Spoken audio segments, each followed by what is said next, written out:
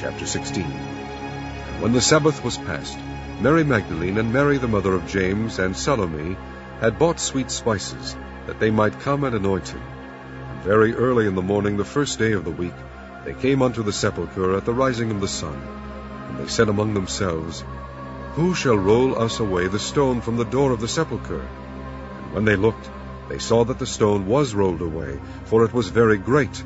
And entering into the sepulchre, they saw a young man sitting on the right side, clothed in a long white garment, and they were affrighted.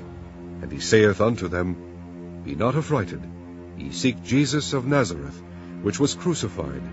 He is risen, he is not here. Behold the place where they laid him. But go your way, tell his disciples and Peter, that he goeth before you into Galilee.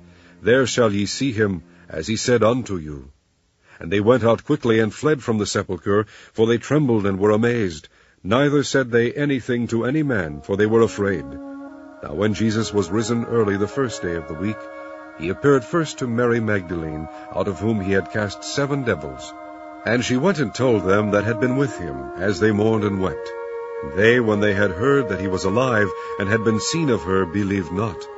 After that he appeared in another form unto 2 of them, as they walked, and went into the country. And they went and told it unto the residue, neither believed they them.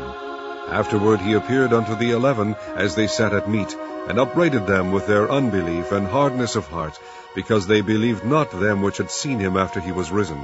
And he said unto them, Go ye into all the world, and preach the gospel to every creature. He that believeth and is baptized shall be saved, but he that believeth not shall be damned. And these signs shall follow them that believe.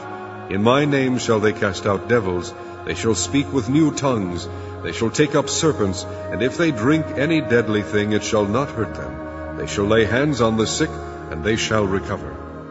So then, after the Lord had spoken unto them, he was received up into heaven, and sat on the right hand of God.